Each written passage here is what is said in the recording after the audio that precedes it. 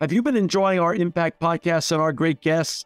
Then please give us a thumbs up and leave a 5-star review on iTunes, Google Play, or wherever you consume your favorite podcasts. This edition of the Impact Podcast is brought to you by ERI. ERI has a mission to protect people, the planet, and your privacy, and is the largest fully integrated IT and electronics asset disposition provider and cybersecurity-focused hardware destruction company in the United States, and maybe even the world. For more information on how ERI can help your business properly dispose of outdated electronic hardware devices, please visit eridirect.com. This episode of the Impact Podcast is brought to you by Closed Loop Partners. Closed Loop Partners is a leading circular economy investor in the United States with an extensive network of Fortune 500 corporate investors, family offices, institutional investors, industry experts, and impact partners. Closed Loop's platform spans the arc of capital from venture capital to private equity, bridging gaps and fostering synergies to scale the circular economy. To find Closed Loop Partners, please go to www.closedlooppartners.com.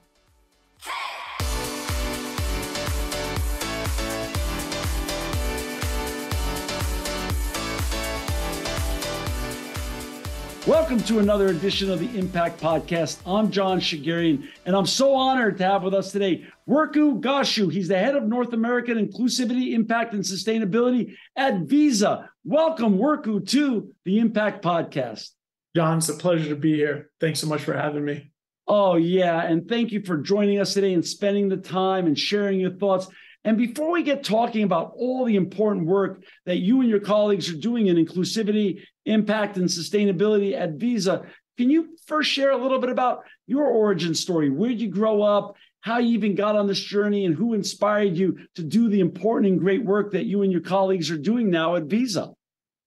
Happy to, John. Happy to, John. I have a very nonlinear path to where I ended up today. And so I guess it all starts off in Alexandria, Virginia, outside Washington, D.C. Okay. That's where I was born and raised. My folks are still there. My parents immigrated from Ethiopia about 40 years ago. And, you know, they're the epitome of the American success story, you know, came with nothing and worked hard and was able to provide for their family. And you know, ended up where I am today. You know, I've always been fascinated by the intersection of politics and business, living outside the nation's capital. And so, you know, I've always kind of found my career journey as, you know, how can you leverage the private sector to drive development and impact? And so, you know, I spent about a decade on Capitol Hill, where I worked for a member of Congress and worked for the Committee on Foreign Affairs, where we tried to create laws and pass legislation that incentivized the businesses in the private sector to engage in impact. And when they did, they got certain tax benefits. And with that, right, we saw an ability to utilize the scale and innovation of the private sector, not relying solely on government resources to meet the impact and the development goals that we had in Africa and the Middle East and Latin America. And so from my time after Capitol Hill, I then went to a law firm where I learned how, you know, we can really leverage this idea of, you know, corporate impact to help advance broader business objectives. And so at the firm, I had the opportunity to work with some of, you know, the world's most innovative and large companies to figure out, you know, what is their need, what is their impact story, right? And how do we apply that to some of their business goals and objectives in tough markets?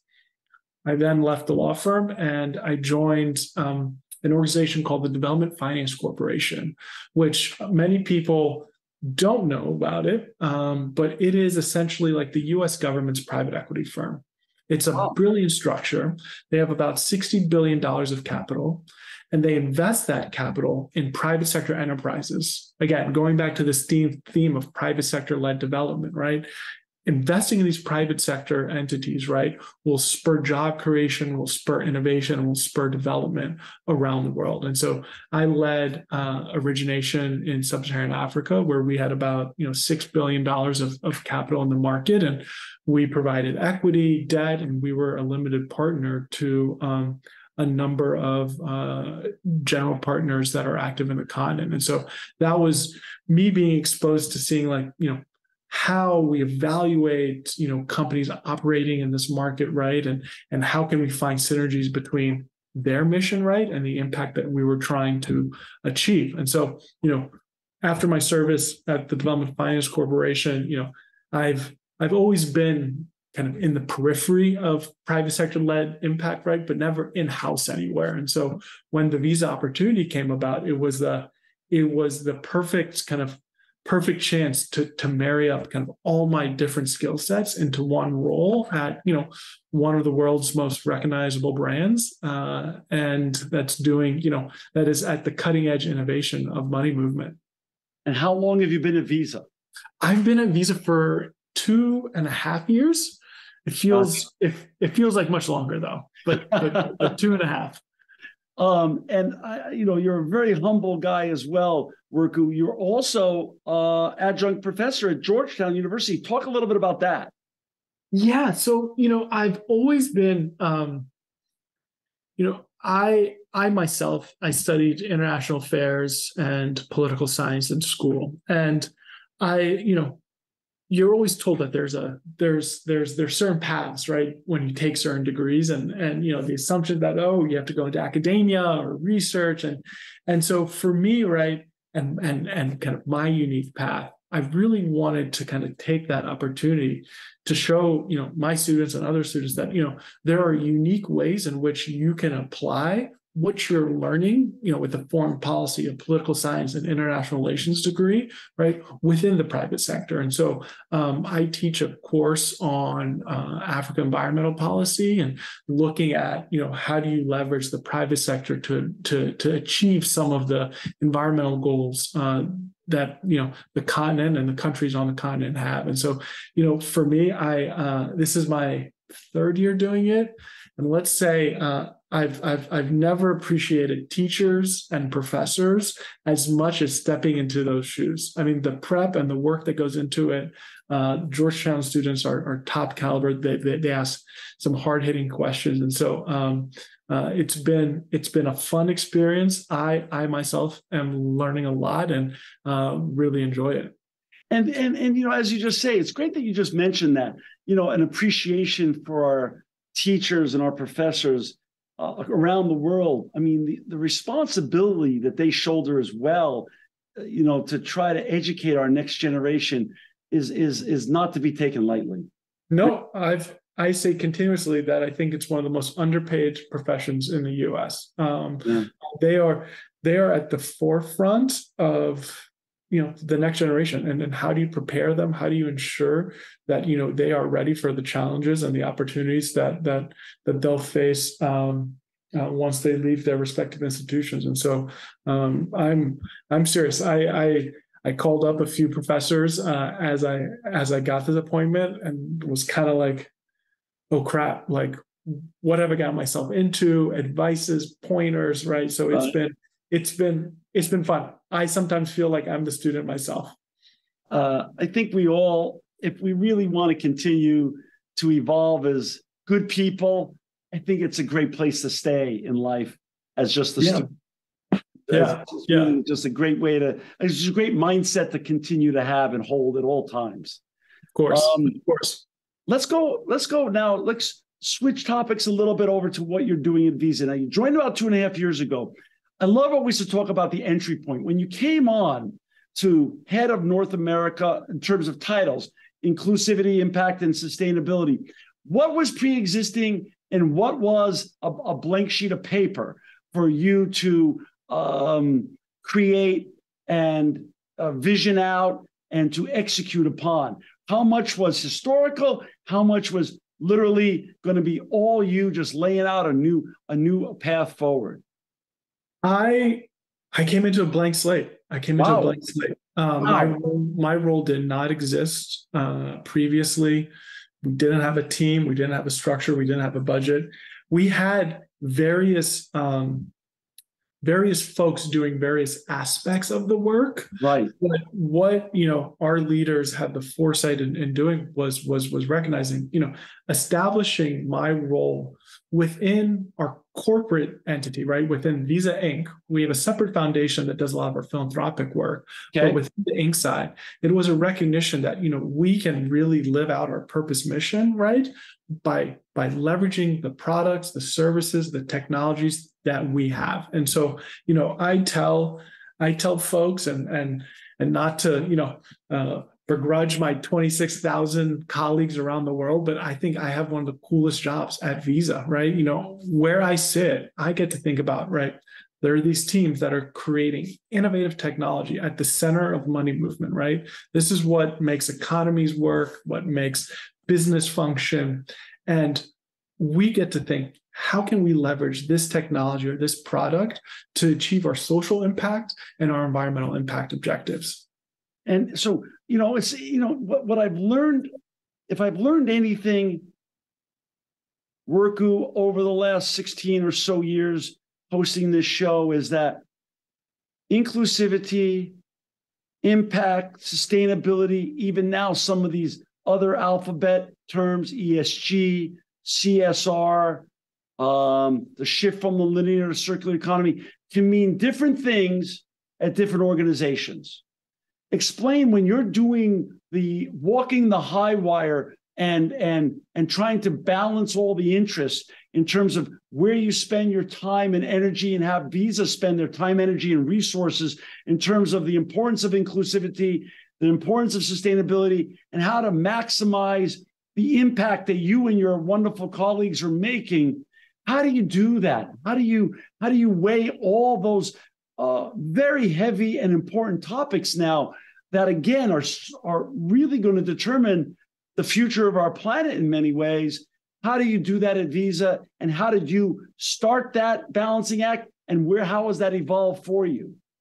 That's a great question, John. It's something that we thought about very carefully. And the short answer, before I get into the long answer, is ensuring that everything that we're doing is aligns with Visa's broader business objectives, right? We've seen, throughout my experience in the CSR, corporate responsibility, corporate impact world, right? The function go awry when teams try to embark on areas or issue sets that are outside core to the business. Okay. And so when we developed our strategy and tried to allocate resources and team members to that strategy, we looked at our core business, right? What is its functions? And can we look at the periphery of that and identify opportunities where we could add value, right, to drive the social impact and environmental impacts that we're trying to achieve, right? And so, to your point about this kind of alphabet soup of different initiatives, right? We have three main pillars. First is social equity, really looking at the economic mobility of underserved populations. Then we have a pillar on financial inclusion and financial education, right? Really ensuring that people have the skills and the training they need, right, to ensure that they're harnessing the digital economy. Okay. And lastly, and also just as importantly, is small businesses. I think you can appreciate the role that small businesses play for the economy in North America, in the US in particular, right? And so what are the tools, resources, asset, funding that small businesses need to be successful when we think about job creation, when we think about economic development?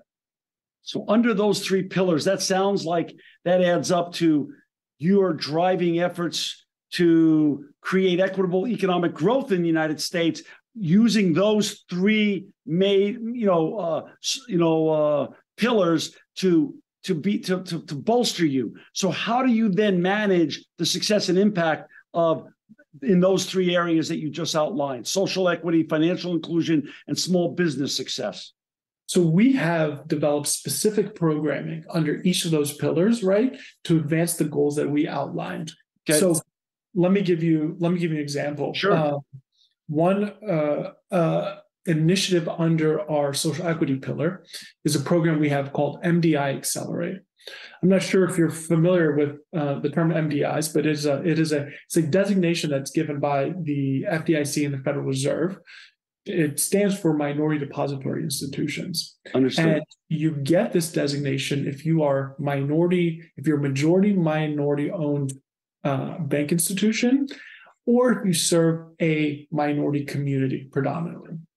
And for us, right, when I walked through these three pillars, our team took a step back. And as we were thinking strategically, we were like, where can we leverage our resources, our partnerships, right, to advance goals within these pillars? And so we identified the MDI segment as one of those areas. Many people don't know, but MDIs play an integral role in providing capital and credit to communities that historically lack that access. And so think of small business loans, think of consumer loans, mortgages, affordable housing, right? They are the bedrock to it. And frankly, they've been overlooked over the years and have struggled because of that.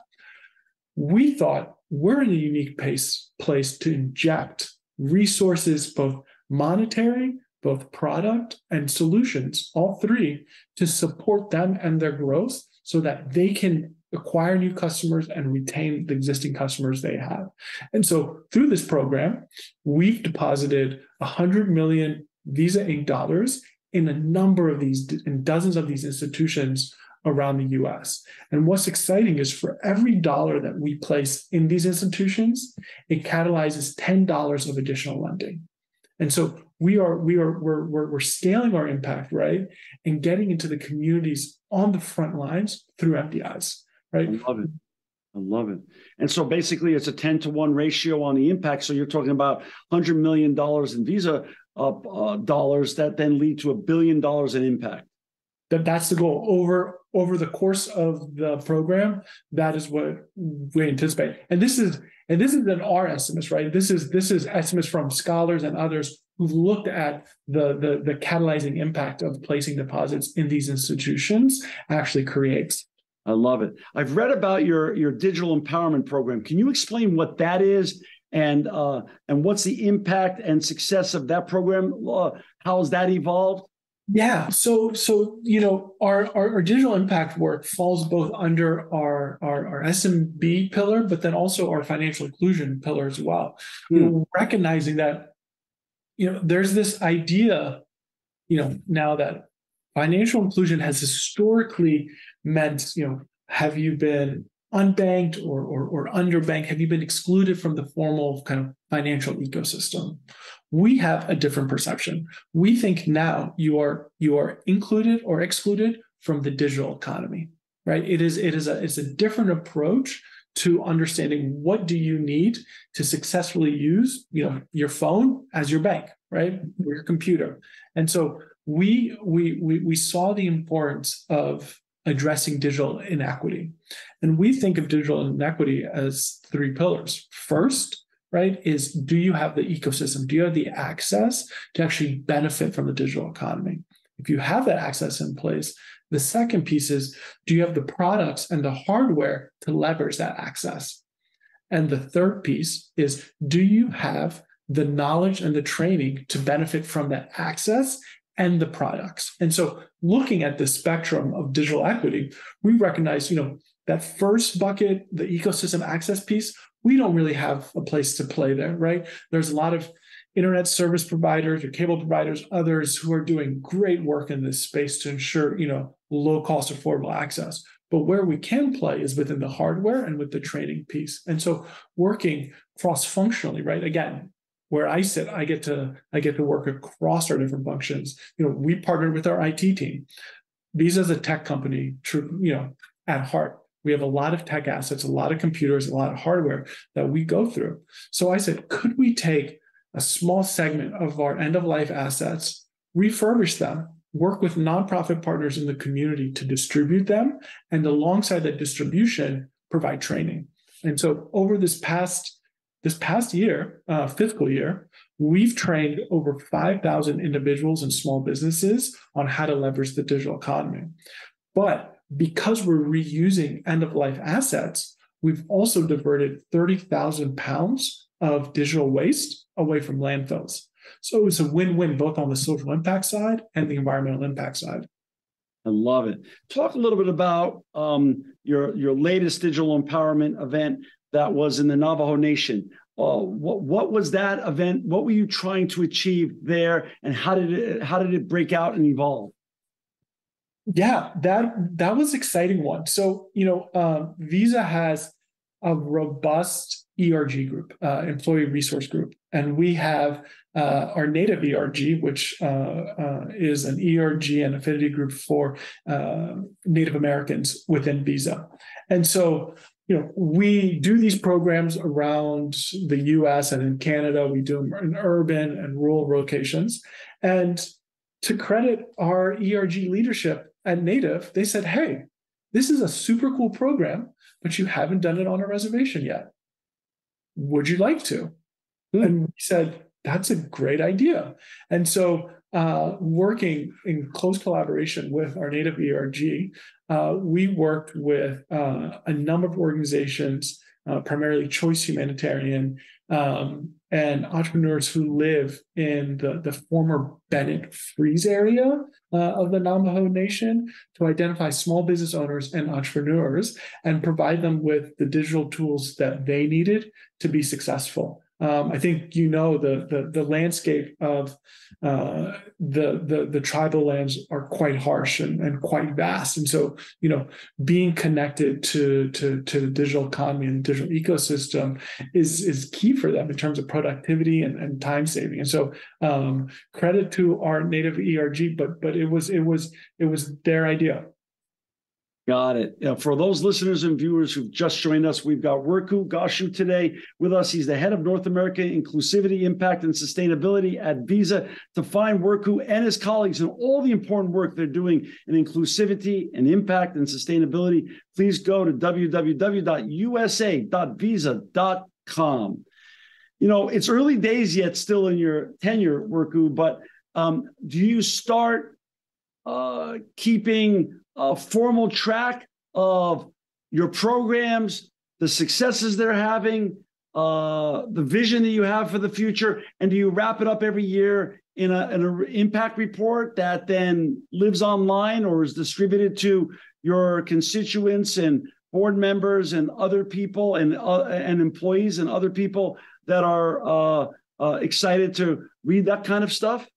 I feel like you've been spying on me. The end of our fiscal year is September 31st. And so a lot of what myself and our broader team's been doing this past week is really aggregating and accumulating our impact that we've done over this past fiscal year. And we produce an annual corporate impact and ESG report where a lot of our work and a lot of our impact is documented and published for the public, right? And, part of our metrics and our evaluation is not to, boast about the work that we're doing, but it is to assess for us personally kind of what works and what doesn't work. One of the things that I've seen in my career in the corporate impact space is, folks being reluctant to stop programs that aren't working, right? You have these nonprofit relationships, you have this work you're doing, but sometimes you're not achieving the intended impact that you sought out to from the start. And so being comfortable with shutting something down or slowly walking it back and being able to pivot is, I think, an area where a lot of impact professionals, right, are hoping to spend more time, and we're doing that self-reflection as well. Wonderful. And that gets published when then? That gets published, I believe, at the end of the year. And then that lives on usa.visa.com website? Yes, sir. Yes, it does. Wonderful. We were talking a little bit a while ago about the Navajo Nation digital empowerment event and success there. Are you planning to expand digital empowerment programs in more cities and communities around the United States and North America specifically?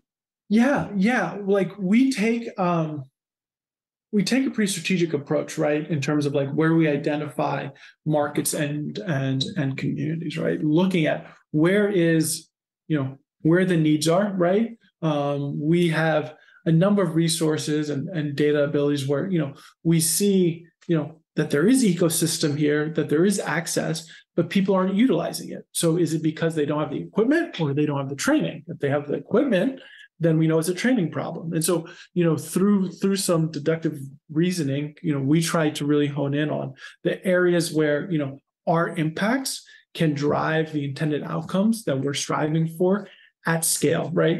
Visa is ubiquitous and we try to be, present in a lot of markets. And so the one thing that I always have to take a step back and think about is scale, right? And how do we operate at the scale that we are known for and expected for. That's interesting. Your specialty is inclusivity of stakeholders, government, good government, NGOs, and good business, responsible business leadership. Talk a little bit about your own thoughts on the critical nature of these kind of partnerships working together to further DEI and CSR work, and why really, when you get all the stakeholders involved, you could do more with less, you could go farther with less, and you can make bigger impacts in a shorter period of time. What's some of your thoughts on how you aggregate and enable the stakeholders to be less polarized and be more collaborative?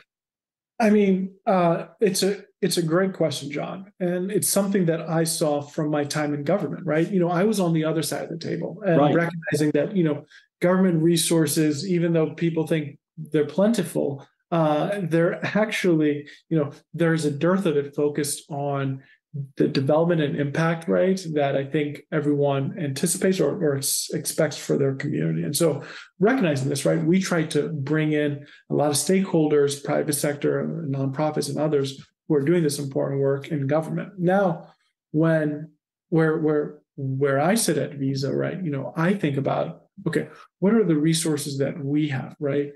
Earned wage access. So people that are in the gig economy can get paid for the work they've done that day, right? Or other solutions around, Visa Direct, right? Where we can help people with account to account transfers, right? This new approach to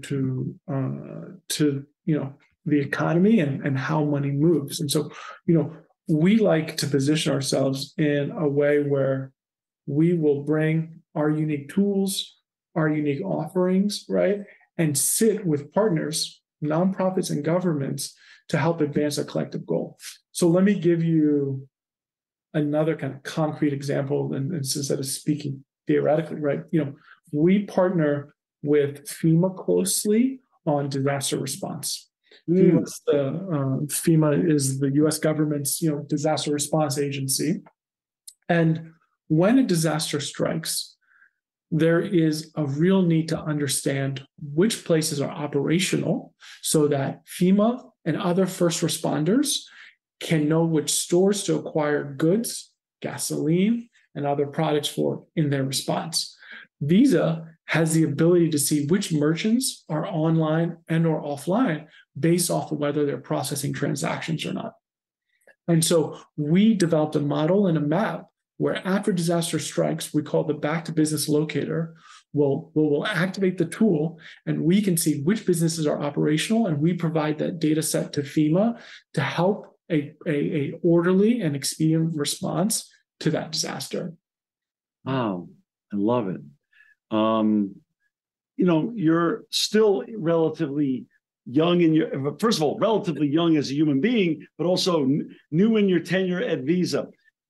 What do you use on this? This is a two-part question for you, Worku. A, what inspires you today to continue to do the great work you're doing with your colleagues? And B, what do you use as benchmarks? Do you clearly look at the obvious benchmarks of competitive brands in the credit and debit space, Or do you look outside of that at a wider breadth of benchmarks for different types of organizations and corporations around the world and what they're doing in inclusivity, impact, and sustainability to further inform you and inspire you at the same time? Yeah. There are a lot of folks that I look at that inspire me and guide me. I think, for me, what inspires me is my time early on in my career, right? When I was on Capitol Hill and focused on, African development issues. And I saw the power of, telling someone that, hey, I don't want to give you a handout, but I want to invest in you because I see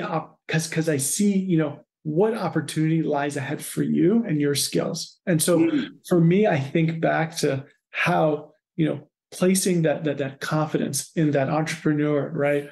Or that small business owner in Kenya, right? How they took that vote of confidence and support not only their family, but their broader community, right? And so it is always remembering that there is a beneficiary at the end of this. At the end of the strategy documents, right, and the discussions with your finance team and securing resources, right? Not forgetting sight of that beneficiary that you're trying to impact and improve the livelihood of themselves and their family.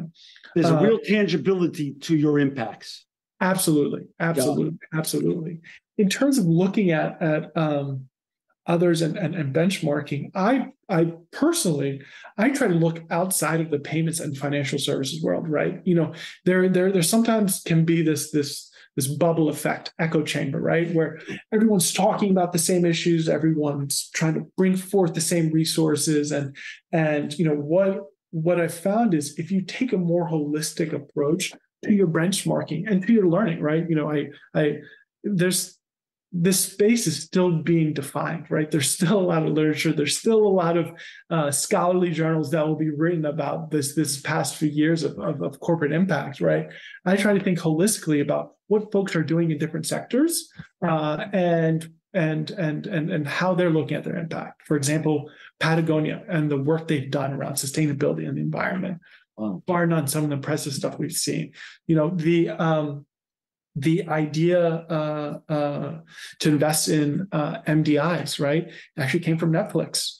They were one of the early pioneers, the CEO of Netflix, who said, "Hey, this is a segment I think is important. We have some capital, and let's deposit that capital in MDIs, right?" And so I try to think holistically of with sectors outside of our traditional kind of vertical of payments and financial services. Understood.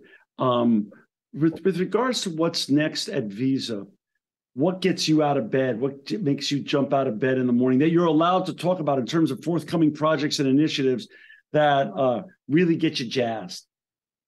That you're allowed to talk about. Yeah. I'd love to have a job tomorrow, John. So I don't want to get ahead of my skis here.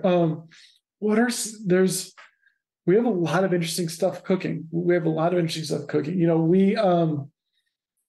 For example, right? We talked about looking at minority depository institutions as an important segment. We've placed assets in these institutions, right?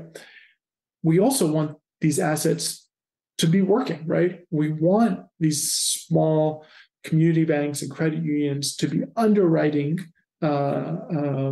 loans and credit, leveraging this capital, but they're using a lot of antiquated systems. And so is there a role for us to help them advance digitally, right, in underwriting so that more capital can be deployed in the communities?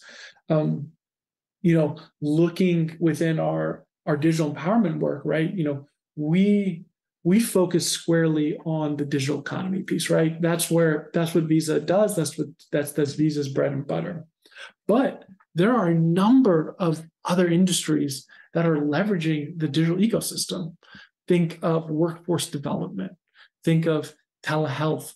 Think of telemedicine, right? And so, we're beginning to think about, are there other partners that we should be collaborating with, other private sector entities that we should be collaborating with to loop in, to bring into the fold, into our broader efforts to address digital inequity across the U.S. And so, we have this network of networks model, right? We have a lot of interesting partners and clients, and so for us, it's great because we get to look across the board and see who's doing what and who's doing something interesting, and how do we get them looped in and bought in. I want to go back to your other hat that you wear, your adjunct professor hat. Yeah. And we're going to use Washington, D.C. as an example. It's not a good example these days, but we can let that slide. No, but what I want to do is use something else in Washington as an example, since you're a product of that whole general area. As you know, at one point when you were a young boy, your mom or dad or both of them brought you to see the Jefferson Memorial, the Lincoln Memorial, the White House, the Capitol building. But now, as an adult with many experiences behind you, they're the same iconic monuments, but you're a different man.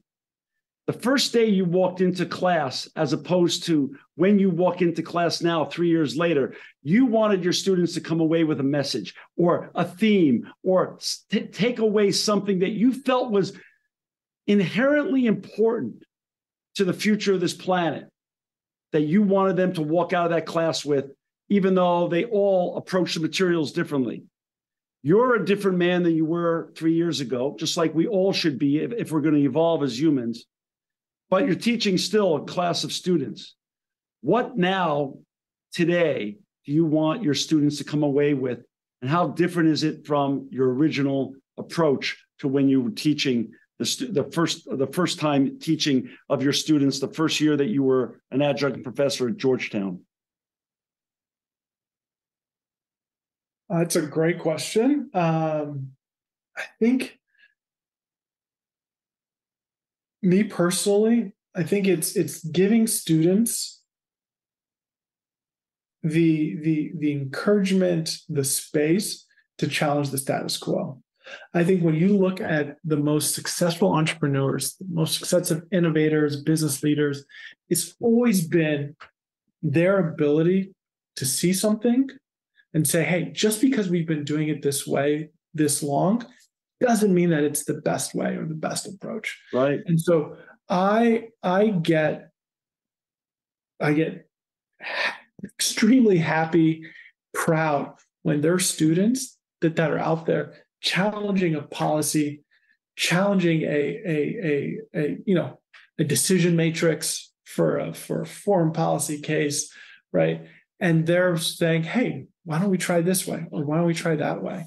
And I think bringing that outside of the classroom, right, into the professional world as they graduate and grow in their own careers, I think will pay dividends, right? I think there is this comfort in being like, okay, like we've done it this way, let's keep it and let's not rock the boat. But in looking at what challenges we have ahead, both from society, from the environment, I mean, you name it, we can't go the same approach. And so you need people who are challenging, who are challenging the status quo, who are out there thinking of new solutions, right, for existing problems.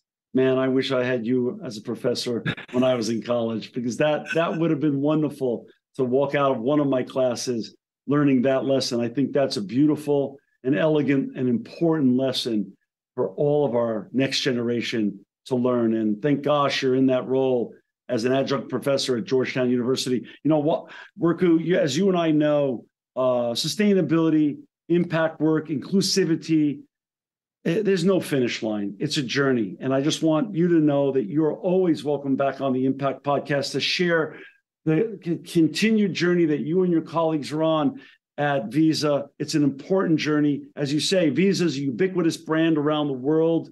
So you have a tremendous and important platform that you and your colleagues get to work on. For our listeners and viewers, to find Worku and his colleagues and the important work they're doing in inclusivity, impact, and sustainability, please go to www.usa.visa.com. Worku, thank you for your time today. Thank you for your vision. Thank you for your thoughts.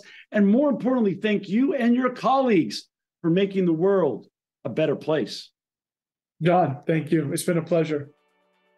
This edition of the Impact Podcast is brought to you by Engage. Engage is a digital booking platform revolutionizing the talent booking industry. With thousands of athletes, celebrities, entrepreneurs, and business leaders, Engage is the go-to spot for booking talent, for speeches, custom experiences, live streams, and much more. For more information on Engage or to book talent today, visit letsengage.com. This edition of the Impact Podcast is brought to you by ERI. ERI has a mission to protect people, the planet, and your privacy, and is the largest fully integrated IT and electronics asset disposition provider and cybersecurity-focused hardware destruction company in the United States, and maybe even the world. For more information on how ERI can help your business properly dispose of outdated electronic hardware devices, please visit eridirect.com.